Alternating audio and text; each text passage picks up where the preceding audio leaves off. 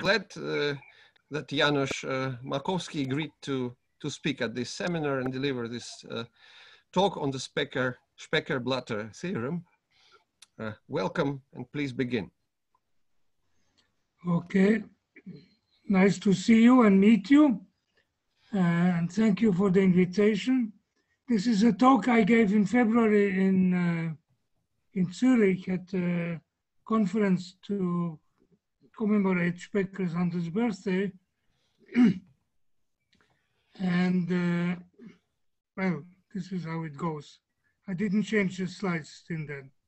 So the Specker theorem states that a number of labeled graphs over n vertices satisfying a monadic second order definable property satisfies a linear modular recurrence relation over every modulus m. Well, I will give you an explanation for all of this and also some additional developments. Now here is a picture of Specker and a picture of Christian Blatter. And the paper appeared 4 times without being really noticed. Once in Brussels in a seminar, once as an abstract in the notices, in the old notices, once at a conference in Germany, and finally by Specker alone in a volume which has 2 more papers which are very well cited, and this one again was overlooked. There is actually a lesson to learn here about how to choose your publication, and also that it is important that you go around at conferences and say, I've proven this, I've proven this. Neither Specker nor Blatter did run around announcing their results besides those publications. Now at this conference on Specker, I checked most cited paper by Specker with over 3,000 citations is his paper about quantum mechanics and logic. And I'm going to talk about his least cited paper, which before I started working on it had less than 10 citations for all versions together.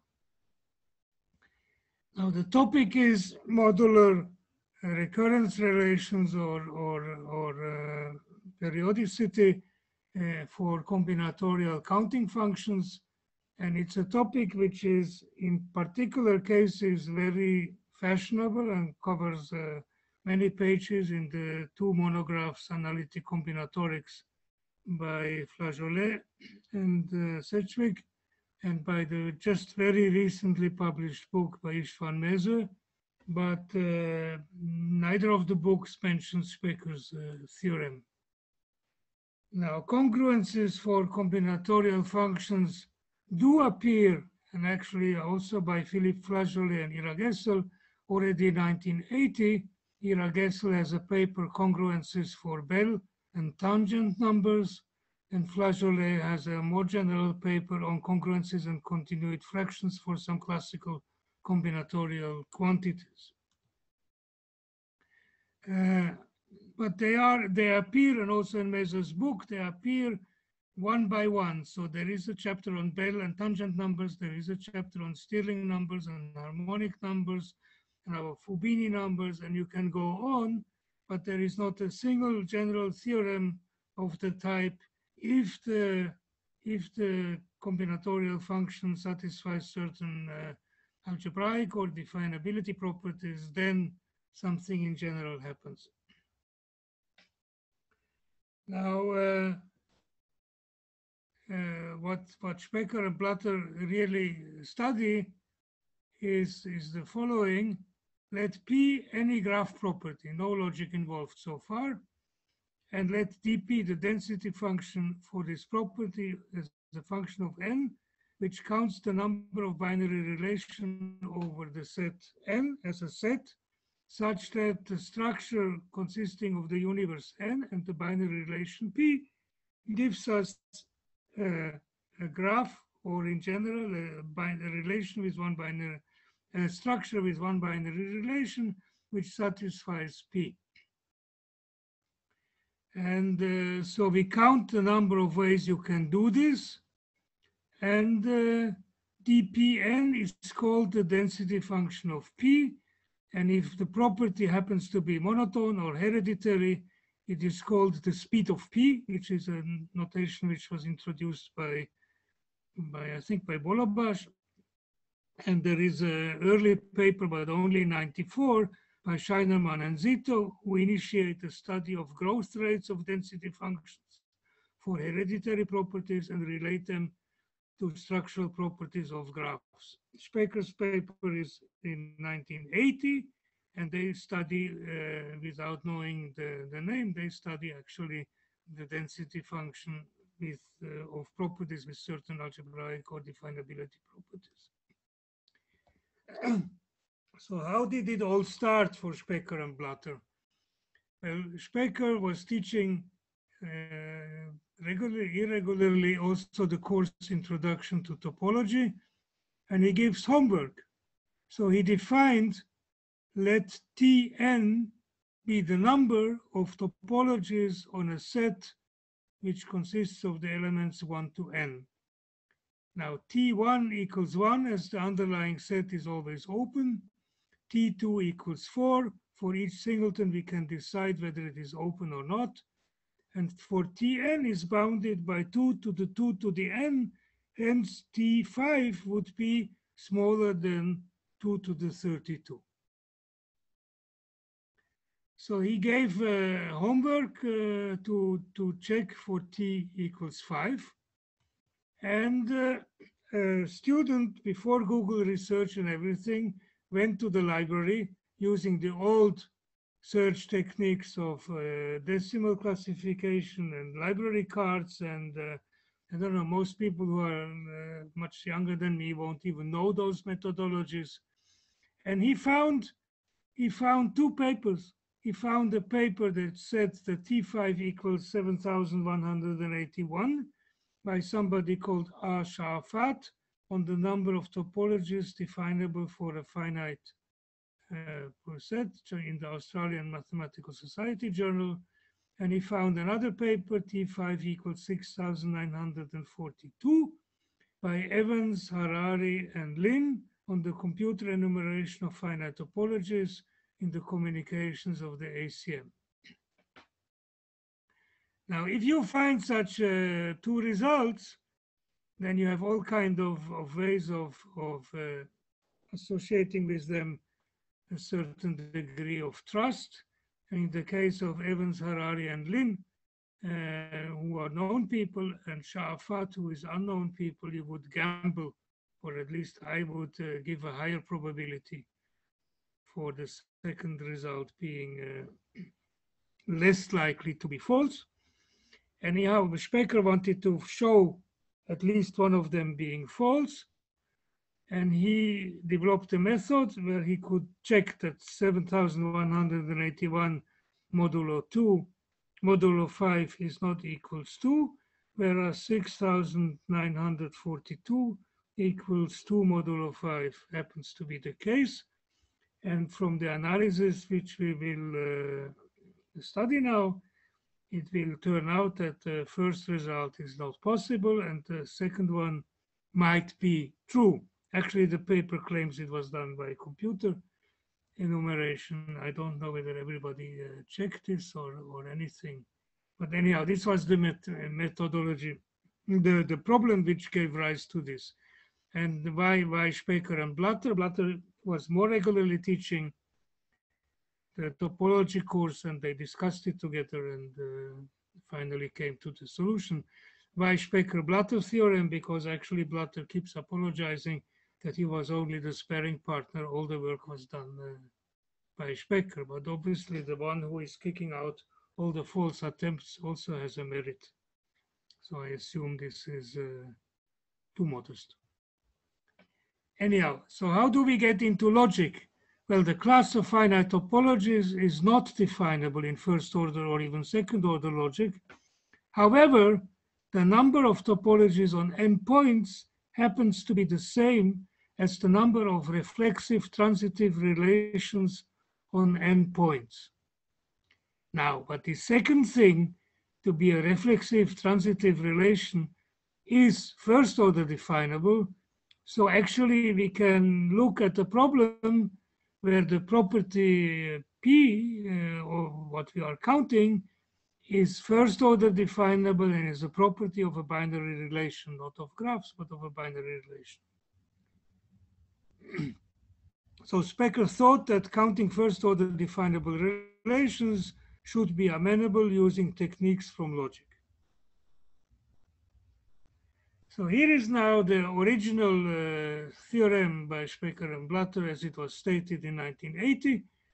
Let P be a property of structures A is universe A, finite structures, and binary relations Ri, where each Ri is unary or binary, and P is definable using monadic second order logic. And let dP be the density function for P, and dPm the sequence of the density function modulo M. And the theorem now states that dPm of I as a function of I modulo M is ultimately periodic. It was left open when they published the paper whether the restriction to binary or unary relation is necessary. And it was also left open, but even not stated as open, whether the restriction to monadic second order logic was necessary. They give an example of something which is not definable and indeed doesn't have the modularity property, but they don't say much more about this. Now, to understand how dramatic this theorem really is, we should have a look at a classical theorem which is called Redfield's theorem from 1927. Redfield was a brilliant mathematician who worked in a patent office like Einstein or something similar, and did some important work, and it was rediscovered by Polya and Reed in the 50s. Now let reg R be the class of simple regular graphs where every vertex has degree R, and you note that if you fix R, this is a first order definable property. So counting the number of labeled regular graphs, finite graphs, is treated completely in chapter 7 of the book Harari and Palmer, Graphical Enumeration, which of the 70s, which was reprinted in 2014, and I highly recommend it as a source for results of this type. Now they give an explicit formula which actually goes back to Redfield, and the formula looks like the blue thing here below. For cubic graphs, for regular graphs of degree 3, the function is explicitly given, and it's 0 if the number of vertices is odd, and it is this horrible expression when the number of vertices is even. Now, here is an ironic question. Can you see that this is ultimately periodic modulo 17? Obviously not, but actually I'm not even sure you can see that this is an integer. So, but anyhow, the Specker theorem claims that you don't have to read this formula. You can be assured that this function should be an integer, and it is ultimately periodic modulo 17. However, the length of the periodicity can be very long. It is not even estimated in the original paper by Specker. Now, regular graphs of even degree are not monadic second order definable, and neither are Eulerian graphs, but Eulerian graphs are connected and regular graphs of even degree. So here is a question: could you say something similar about Eulerian graphs? And you can. Let CMSOL, it's a logic which wasn't studied or even mentioned in Specker's time, is the logic obtained from monadic second order logic by adding modular counting quantifiers. So the quantifier CMN x phi of x says that the number of elements satisfying phi of x in a finite structure has size a modulo m. This is an a, sorry. Regular graphs of even degree and Eulerian graphs are therefore CMSL definable, which because we now say that the degree is even, which we can say using this quantifier and some logic. And so here is a case which would be covered if we can extend the theorem to CMSOL. And this is not a special case of the Specker-Blatter theorem. Now, the example which Specker and Blatter give to see the limits of this is something I denote now by EQ2, is the class of finite graphs which consist of the disjoint unions of two equal-sized cliques. Now, it can be shown that this is not even CMSOL definable, but it is second-order definable. You just say there are two sets which are cliques, and there is a bijection between the cliques. But this is not monadic. This is you have to quantify over a binary relation. Now, if we look at the density function of this property, we get that at n, you get 0 if it is odd, and you get for even half of 2m choose m. And the factor half is here because we cannot distinguish the choice of the first clique from the choice of its complement, of the second clique. Now, they cite in their paper a theorem by Lucas from 1878, which says that for every n which is not the power of 2, we have that this density function modulo 2 equals 0, and for every n which is not a power, is not a power of 2, it is 0, and if it is of power of 2, we have it equals 1 modulo 2. Now, I did some research about this theorem, and it wasn't published at the time, so it's found in the archives of the French Academy of Science or somewhere. But I found that in the Graham Knut Patashnik book, it appears as exercise 561. So they have found it and seemingly solved the exercise. Now, Specker 20 years ago was 80 and alive and kicking, and I was involved in organizing his 80th birthday conference. And I thought I will give him a birthday gift that I would talk about this theorem and also possibly solve an open problem. Well, I spoke with him about it, but he was very skeptical and laughed at me and said, "I'm sure you cannot do it." Well, indeed, he was right, kind of, and I was anyhow late. But from 2000 on, I started to lecture about this theorem, and I in seminars, and I told everybody everything I knew about it and where I was stuck.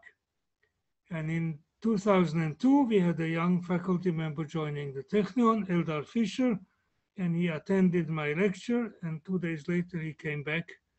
Well, knowing everything I told him about it, he came back with a theorem. There is a property of finite structure with one quaternary relation, which is even first order definable, but violates the Specker-Blatter theorem. This was published in the Journal of Combinatorial Theory, Series A in 2003. Now, Specker got very excited. We wrote immediately to Specker. He was very excited about it. He wrote another paper, Modular Counting and Substitution of Structures, published in Combinatorics, Probability and Computing in 2005. And Eldar Fischer, and later my PhD student Tomer Kotek, and I analyzed the proof of the Blatter-Specker theorem in detail and tried to see where we can push the boundaries. So we published a version, the Specker-Blatter theorem revisited in 2003. And we published together with Tomer Kotek and Eldar Fischer, actually, chapter. No, sorry, this is all without Eldar. We published a paper, Definability of Combinatorial Functions and the Linear Recurrence Relations. And here they are, Eldar Fischer and Tomer Kotek. And finally, we published in 2011 a long chapter in the book Model Theoretic Methods in Finite Combinatorics, the title Application of Logic and Combinatorial two combinatorial sequences and their recurrence relations.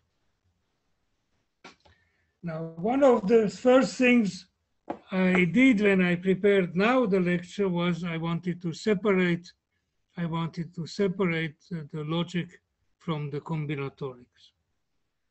Because the way it goes with Specker and Blatter is they define some notion of rank of a property, which they call a substitution. They don't call it rank, they call it index, but substitution rank with values in natural numbers or infinity. And then you can divide their theorem in if P is a monadic second order definable property, then its substitution rank is finite. And what I proved with Eldar Fischer was that if you take the extended logic, counting monadic second order logic, then still this proposition happens to be true. The rest of the proof of Specker and Blatter has nothing to do with logic. So you can separate this. You want to have a property has to have a finite rank, and you give a sufficient condition by definability, which we extended. And then the last part of the theorem says if P is a property of structures with all relations at most binary, and P has finite substitution rank, then the density function modulo M is ultimately periodic for every M. So this now does cover the case of Eulerian graphs, and it covers the case of regular graphs of even degree. So next, I'm going to refine a bit the analysis of the Specker-Blatter theorem. And we take into account two additional notions. One is we define the maximal degree of structures in P. Now, in case of graphs, this is nothing new. This is just the degree of graphs, of edges, of vertices of graphs. But in general, we'll have to define it using a trick by Hoffman. And then we generalize the substitution rank of a property P using Hankel matrices, which is a thing which was introduced. I'll give you a short history, but became into prominence only by Lova's works on graph limits recently. So what is a relation of bounded degrees? Assume you have a 17-array relation over a finite set, and you want to define a degree of a vertex. Now, you define a Geifmann graph, which has as a universe the same universe as before, and you define the relation E over A as follows. Two vertices or two elements in A are connected if there exists one of the relations in the vocabulary and some tuple such that the tuple satisfies the relation in this structure, and both A and B are components, coordinates of this tuple. So now you have associated with any relation a graph, and if you have several relations, then you have graphs with several edges.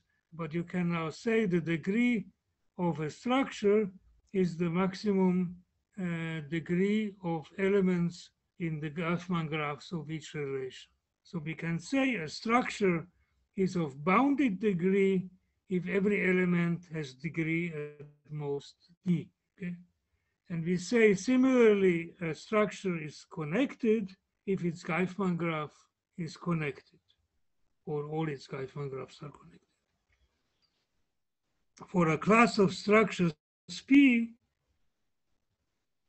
we say that the class is of bounded degree or are connected if all its elements are connected or of bounded degree.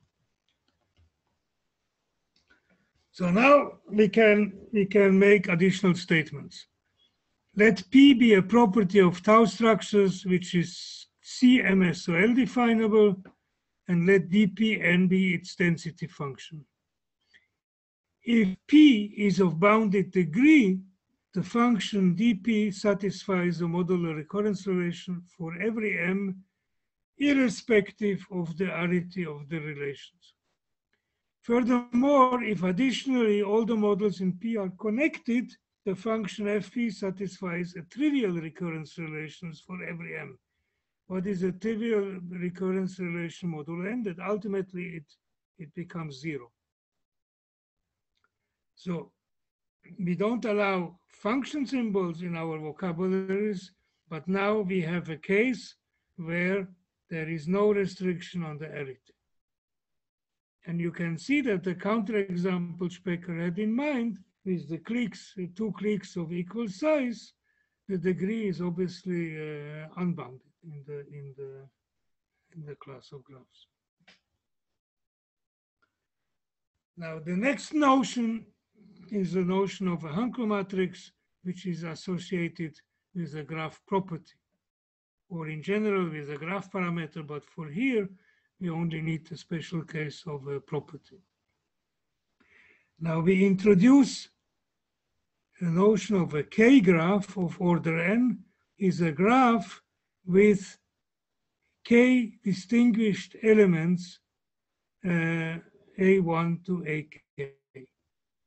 Sometimes people call these ports or something because we want to connect them. And by the way, Hankel matrices are also called connection matrices. So let box be a binary, any binary operation on graphs. So box could be, for our purpose, it could be obviously anything you imagine, but for our purpose, we think of the disjoint union of 2 graphs. We can think of the K union, which is the disjoint union of 2 K graphs, and then identifying the corresponding ports, A1 with A1, A2 with A2, and so on. Or it could be the substitution of H for a point in G. So you take a point in G, a distinguished point, and you blow it up into a set, which is a graph, H, and every point in the original graph which was connected to this specific point is now connected to every point in H, and every point which was not connected is not connected to any point in H. So this is kind of the substitution of a graph into another graph. So these are the 3, or there will be one more, the join of 2 graphs operations which interest us, but the definitions are much more general. So you start now, you want to build, or I induce you to build a infinite matrix where rows and columns are labeled by finite graphs or by finite labeled graphs, depending on what we need. So GI is an enumeration of all finite K graphs, if you want up to isomorphism, but it doesn't matter.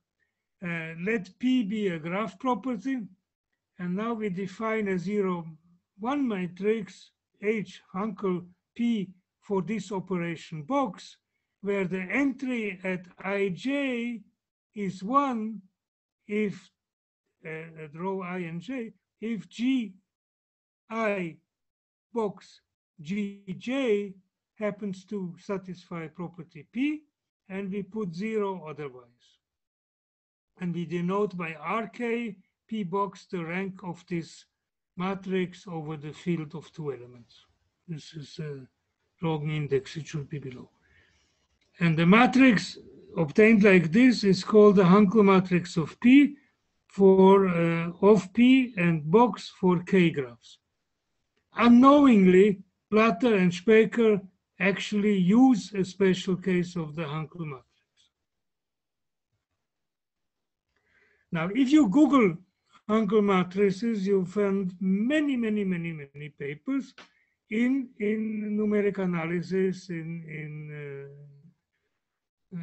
probability theory, in coding theory, and in combinatorial enumeration. But this is always the case where the value of the entries of the matrix happen to be elements of a field, or the reals mostly, or something similar. But so these are, and f are any function over a field f. Little f is a function over a field big F. Now, Hankel matrices over words were introduced in the following way. Now you ask yourself,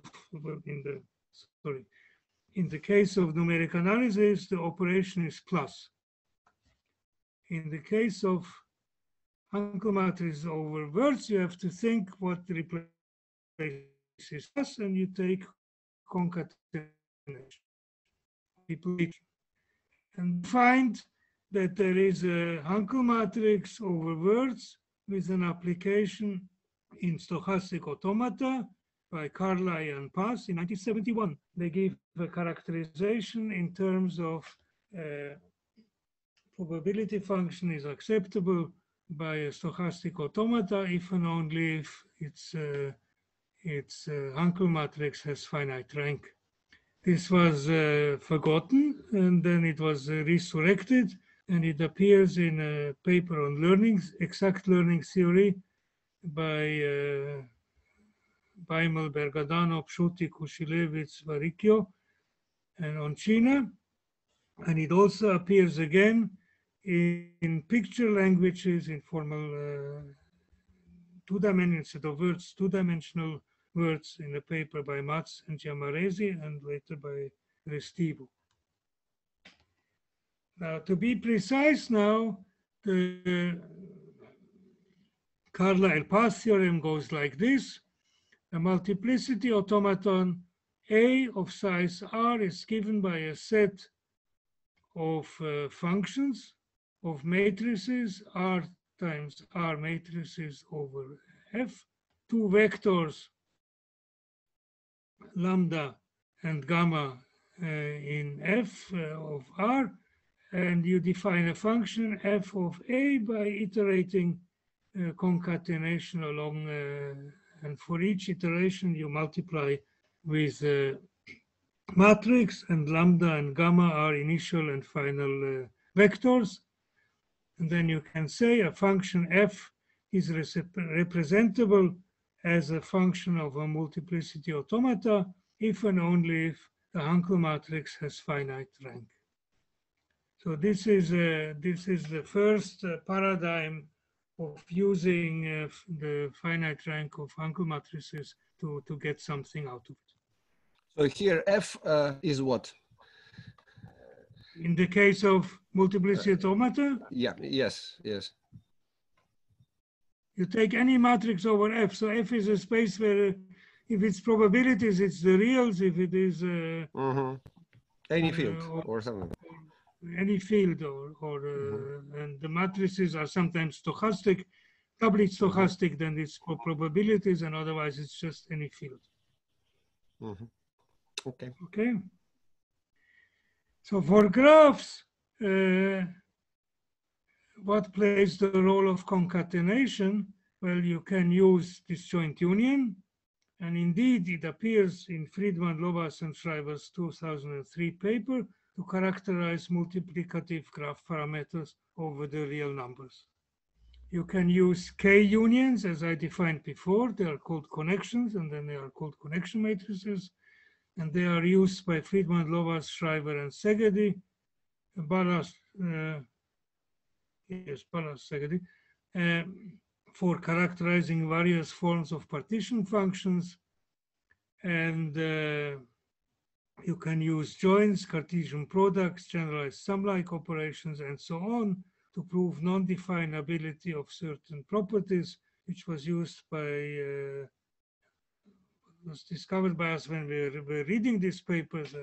Godlin was a PhD student at Technion, not mine, and Tomer Kotek was my student. And we figured out these new applications.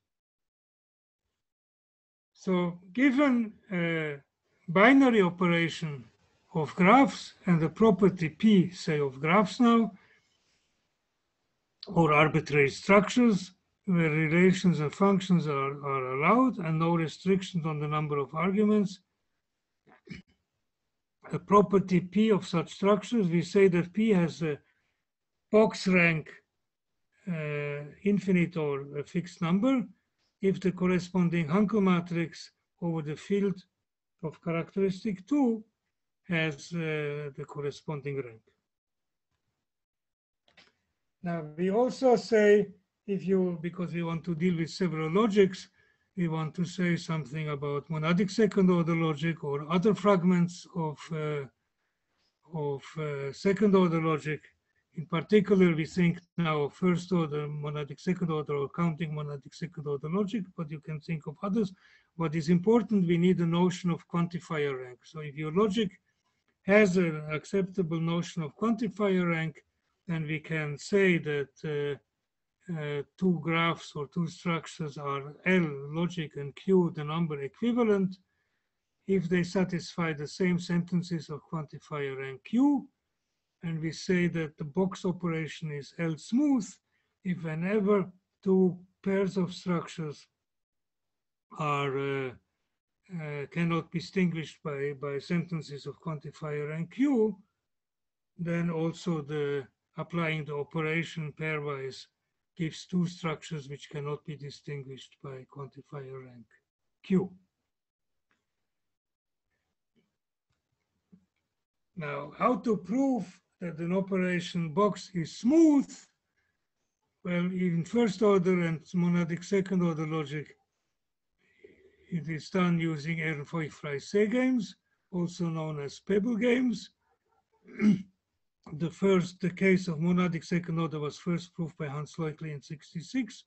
Another way of establishing smoothness is via generalizations of the Pfefferman-Wood theorem, which I studied in a paper in honor of Tarski's 100th birthday. And in this case, we need, I say here two, but actually three cases: the disjoint union, the substitution, and the join of graphs. And then we find out that both the disjoint union, the substitution, and the join are CMSOL smooth.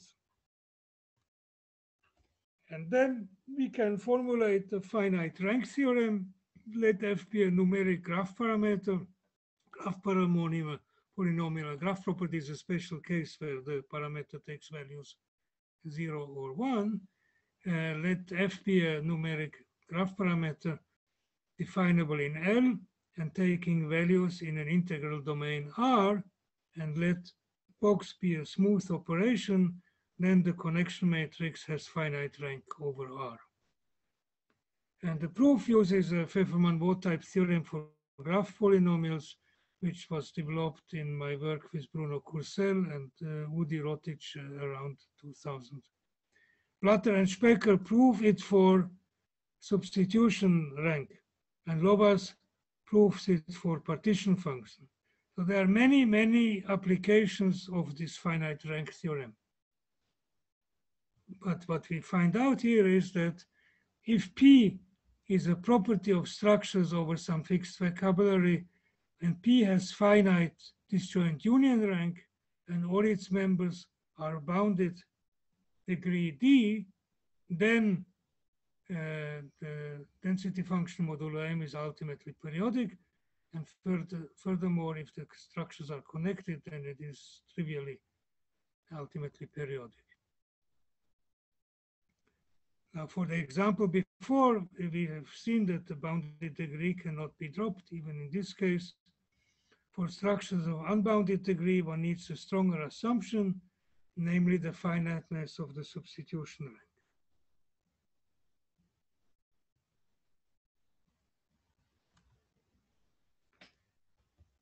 Now again,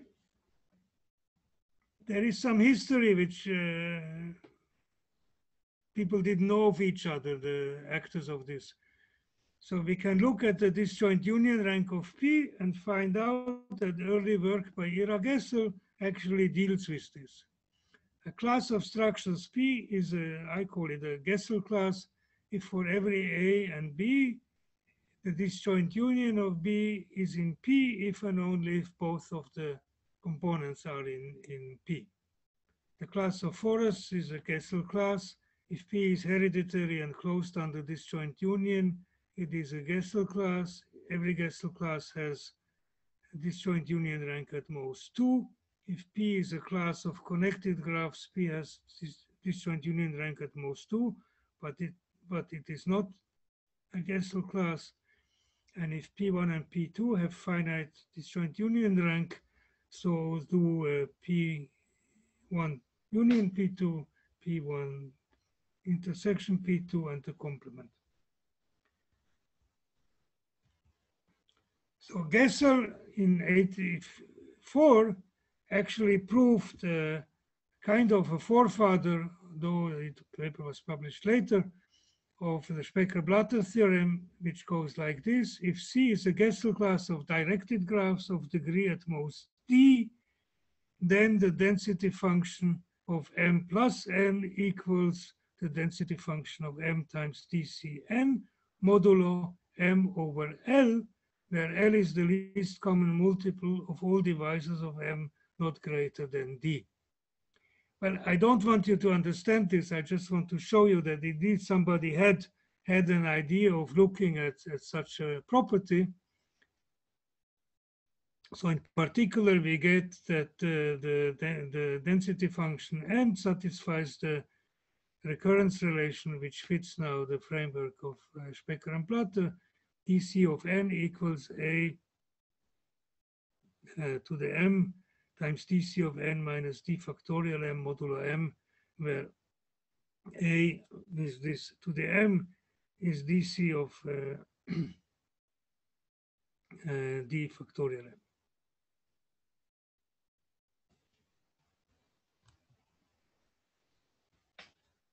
Now, you see, there are only countably many definable properties because of the way they are represented.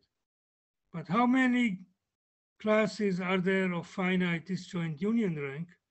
And when we discussed it with Specker, he gave a hint how to do this, and actually one can prove there are continuum many Gessel classes, there are continuum many properties of structures with disjoint union rank 2. There are continuum many properties of structures with finite substitution rank. So this really shows that when we separate the logic part of the Specker-Blatter theorem and the combinatorial part of the Specker-Blatter theorem, then we see that the sufficient condition to get finite rank is very attractive, but it doesn't cover too many cases. Now I'm getting slowly to the end. Now here is an observation. We want to see what is the relation between disjoint union rank and substitution rank. And for this, we also introduced the join of two graphs. So it's a disjoint union and everybody on one side is connected to everybody on the other side. And let P be a graph property. Then we have that the rank of P for disjoint union is smaller or equal to substitution rank. And the rank of the join is also smaller or equal to the substitution rank. And it turns out that the class of Hamiltonian graphs is connected and hence has rank 2. However, Ham has infinite rank, hence also infinite substitution rank. So this leaves us with a problem, because the Hamiltonian graphs of fixed degree or of bounded degree are covered by the theorems, but Hamiltonian graphs of arbitrary degree are not covered, and we are actually left open. What can we say about the counting function, the density function for Hamiltonian graphs modulo M? Now here is a last remark on complexity. Let H be possibly infinite set of finite graphs. Let F sub of H and be the class of graphs which has no subgraph isomorphic to member of H, and F int the same for induced subgraphs, and F minor for minors. If H is finite, they all have finite substitution rank because they are MSOL definable or even first order definable. But in general, we don't know. If H is finite, what is the computational complexity of computing the substitution rank for all those classes? In particular, what is the complexity if H is a singleton, just one forbidden graph? If H is infinite, do F the forbidden subgraphs and forbidden induced subgraphs still have finite rank? So these are all problems which so far I didn't solve, and they are open and you are welcome to look at them. Now there is another touch to this which comes from graph polynomials. Let f, g, x be a univariate graph polynomial. The graph polynomial is just a graph parameter which takes values in a polynomial ring over a field. So the chromatic polynomial, the independence polynomial, the matching polynomial, the characteristic polynomial, the Tat polynomial, and so on, they are all graph polynomials. Now fix your favorite family of graphs Gn, like all paths or all cliques or whatever you want, and let Fm of this graph polynomial of n be the value of the graph polynomial of Gn at input A modulo m. Now, I didn't come up with this crazy idea, but I found a paper where this is studied for the case of the Tat polynomial. And so we have a density function for a graph polynomial. And the problem is, when is the sequence which we obtain like this ultimately periodic? Well, this is another open problem, and I'm working on a paper where we have some partial answers of this. So let me conclude now. There is this paper by Specker Blatter which was widely overlooked, and what are its merits? Well, it initiates a systematic study of congruence relations for combinatorial counting functions, and before and still now, mostly special cases are studied. It anticipates the use of rank of Hankel matrices in combinatorics. In recent work by Lovas and his many collaborators, graph limits and partition functions, this plays a central role.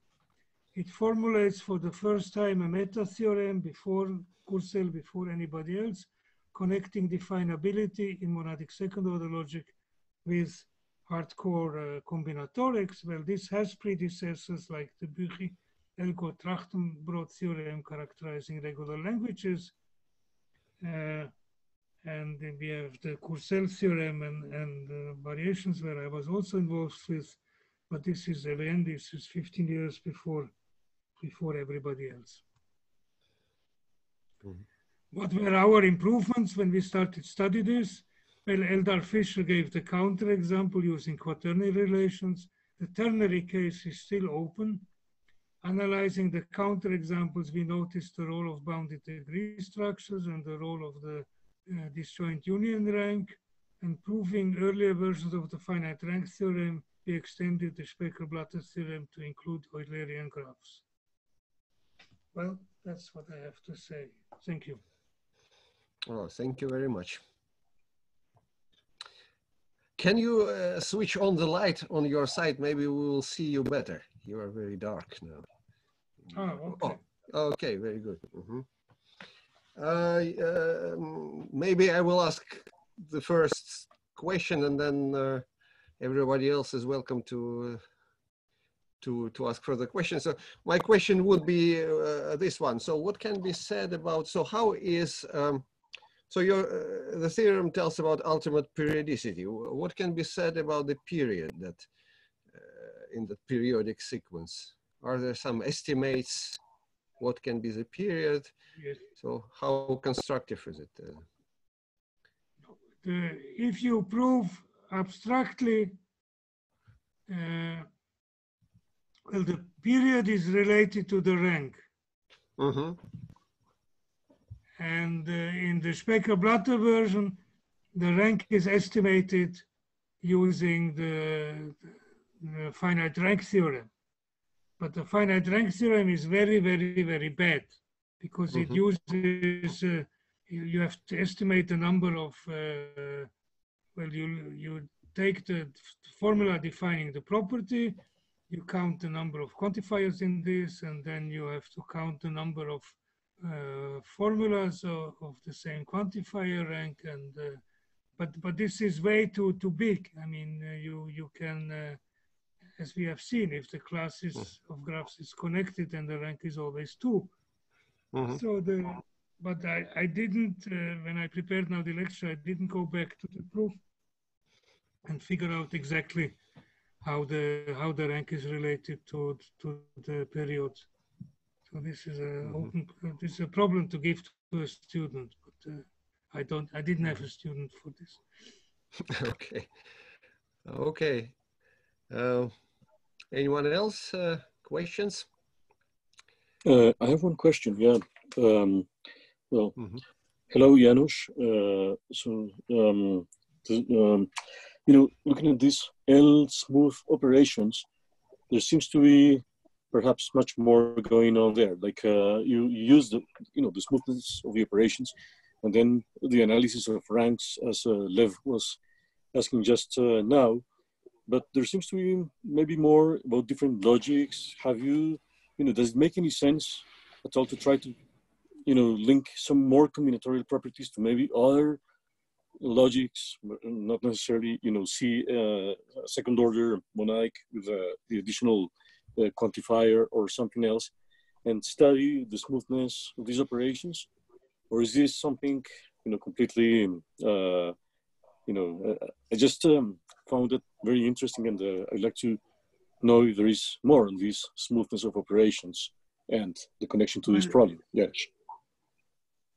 Well, I didn't study other logics, but the point I tried to study I mean, if you look at the finite rank theorem, it really is an application of a Pfefferman-Both type theorem. Yeah. And then exactly. you're really asking, you are asking for which logics can you prove a Pfefferman-Both type theorem. And I tried. Well, I have a paper on this, but there is a unfinished claim, so we didn't manage to characterize those logics properly. But I think the main point here is that the connection or Hankel matrices are the more interesting ingredient here. So if I now had to give, or if somebody would ask me, can I do a master or PhD, then I would say we should study the relationship between the rank and the periodicity of the ultimate periodicity. Because I think there are many cases where you have finite rank and you don't have definability. Also that's interesting cases, not just uncountably many. So I'm most proud that I've thrown out the logic from this theorem. But Janusz, having finite rank doesn't, or maybe some game, and if I try to say game or whatever, doesn't it give you some way of defining maybe some interesting logic, not going from logic to combinatorics, but going from the combinatorics to get some kind of logic and then see if it has some interesting properties? Yeah, I tried this. I can give you the reference. It's in Yuri Gurevich's 75th birthday volume. If you look, is Nadia Labai. Look at my archive. It's posted there. What's happening? Yeah. Oh. Oh, this is... Okay. Yeah, that So, connection is fascinating. Quick follow-up, Andres. Just Kevin Compton had some work around descriptive finite model theory, which was talking about closure under operations like disjoint union and sum and so on. I know you told me before. So the Gessel classes appear also in Compton's paper. I know that. Yeah. Okay. So what's the question? Well, you didn't mention this, and I thought maybe I was just bringing it up as another possible source for looking at this. Yeah, thank you. Actually, I write it down because I keep forgetting it, but yes. I do have a different question. Yes. What's the connection between, if any, between these modular results and growth rate of the function of the speed? Well, there's a sequence of paper, and the one I quoted is the first. I have a longer version of the slides where I list all the papers. So they have a study, and they show that not all, in the case of hereditary cases or also subgraphs, they can classify the speeds. It's either very flat or sort of 5 growth rates, and the flatter it is, the more structure theory you have. There seems to be an analogy. There seems to be an analogy between stability and there's quite serious work on that in the last couple of years by Carolyn Terry and Chris Laskowski, where they use quite heavy model theory to refine these classifications. Yes. And that's why it came to mind. But is there any, when you said something about trivial recurrence relations, what did that mean? And did it mean that they died out? No, in the connected case. Let me give you an example. Take the number of orderings on n elements. This is n factorial. Yeah, right. For every m, this is ultimately 0. Ah, right. Thank you. And actually, every trivial thing is of this form. It has hidden in it a factor which is the factorial.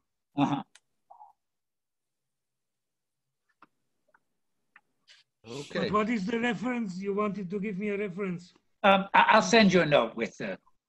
But it's Carolyn Terry, who's a postdoc at University of Chicago, and Chris Laskowski. There's 3 or 4 papers at least. Send me an email. This is the best. Yeah. Can you send me an email with the link? Yes, I will. Okay, thank you very much. Actually, glad to see you here. Yeah, thank you. Yeah, well, we're on 3 continents at least. Yes. At least, yeah. Okay. Any further questions from the audience? Hello. May I ask something also? I did not completely understand about the very beginning of the lecture. How can we prove that? Give the estimates for the number of reflexive and transitive relations using this technique.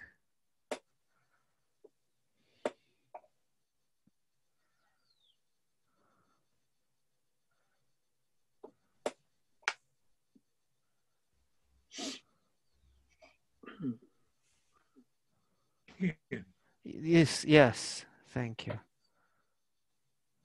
So what are you asking?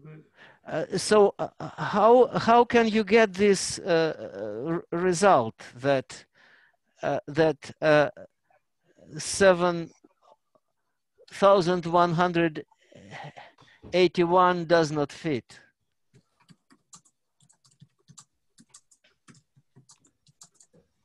First of all, I don't know. I didn't find. This is what Specker claims in his paper. But I didn't see how he computed, because obviously you would have to have an expression for the periodicity. Yeah, here you need to know that the period is something like, yeah. You have to know more than the theorem tells you. Yes, in this case. So the answer is I don't know. I would have to dig in Specker's paper whether they have an explanation or not. Mm-hmm. So you need something else besides periodicity. Okay. Oh yes, yeah. No. He claims here that in the particular case he can give some estimate on or some information about the sequence. But I don't know. Sorry. Mm-hmm. Okay, thanks. You are right. If this was a PhD exam, then it must be unexcusable that I didn't check this. Never mind. Okay. Okay. Yeah. Anyone else with the questions? No. I've just a last question. Just wondering, these Geifman graphs that were used to find the degree. So you start with the structure and then you build the graph, and it seems to to recognize something about the structure, very vague substratum of the structure. I just wonder what else can this be used for, or has this been used for? This is just a reflection of my ignorance of this subject, but it looks very interesting.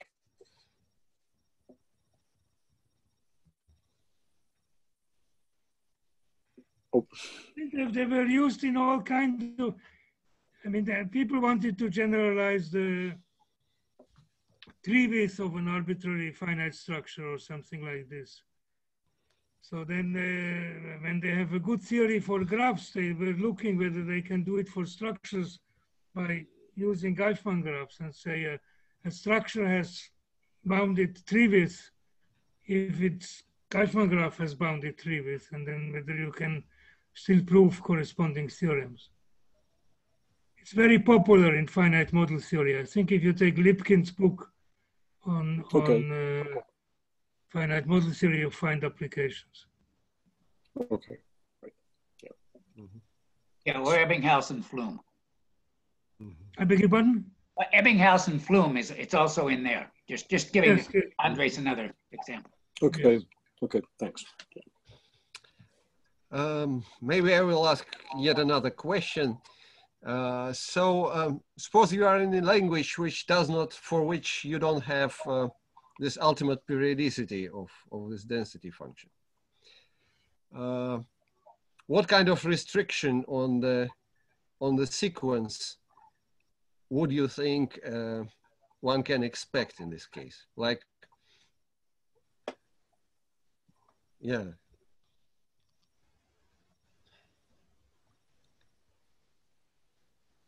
Do you expect there will be some meaningful? Do you think there will be some meaningful results? For example, covering the case with your counterexample, where you have some growth of.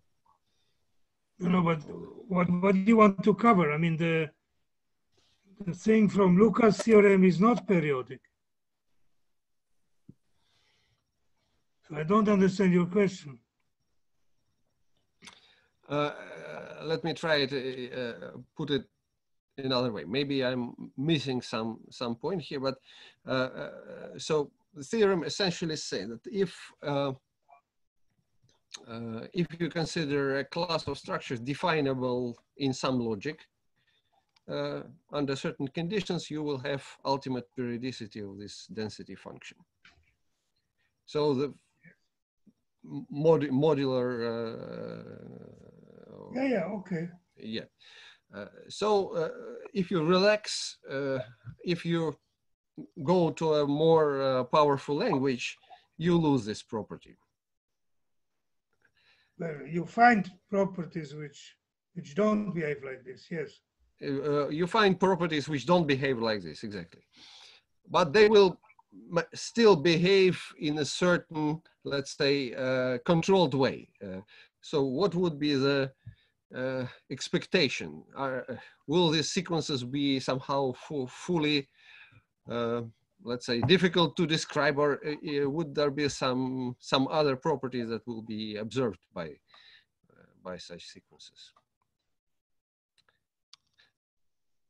You don't have ultimate periodicity. Maybe you will have, for example, the thought that I had in mind was this. Maybe that's a wrong kind of idea, but okay, this ultimate periodic sequences are definable in let's say some kind of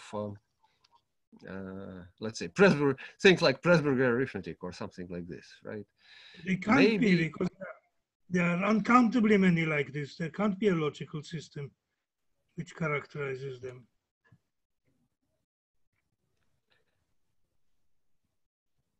Uncountably many of what? There are uncountably many properties which have disjoint union, finite disjoint union rank.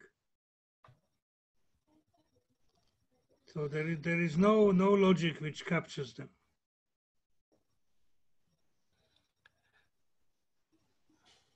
But I'm not talking about properties that are not within any logic. I'm talking about properties that are definable in some logic which is simply more expressive than the logics that you deal with, right? So that was my intention. So can we phrase this like this?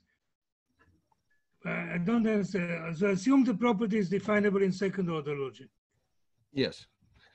And there are some formulas which satisfy the Specker-Blatter theorem, and there are some formulas which do not.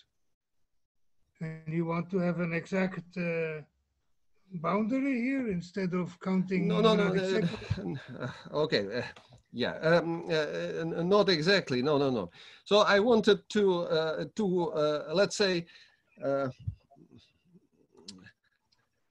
Obviously, we need to weaken. So the condition of the Specker-Blatter theorem is no longer hold for these properties definable in second order language. But maybe you can still say something. You don't expect periodicity, but some other regularity of such sequences. Mm-hmm. That was the question. So maybe you can describe some other class which would be regular in some way and still have some information. So extract some weaker information, but from the definability in second order logic. Yeah. That might not be a meaningful question. Maybe it's, but still. I don't know. One has to think about it. Okay. Yeah.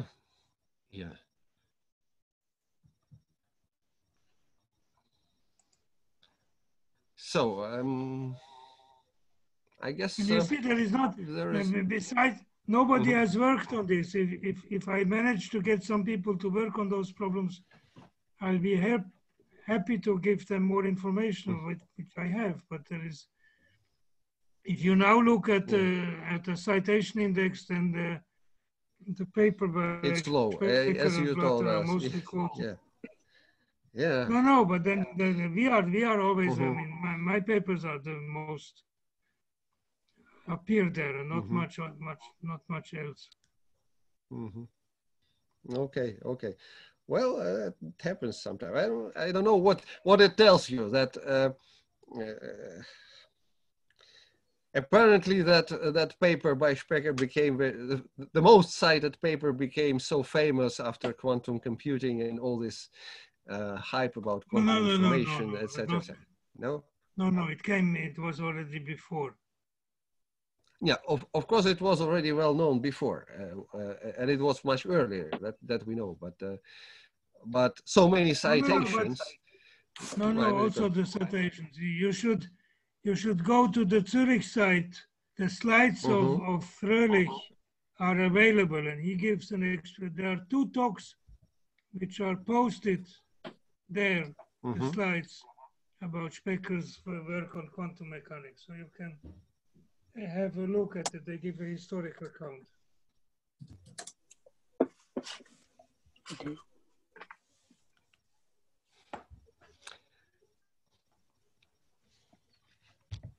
Okay, so again, thank you Okay. very much. Okay, thank you very much. For this talk. Janusz. So it was nice to have you here. Mm-hmm. Yep. Goodbye. Thank you for all of you. Okay. Bye bye, everyone. Bye bye. Mm-hmm. We Thank you. We stop our.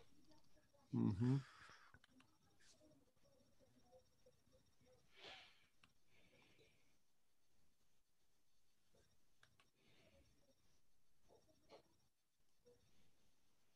Mm-hmm.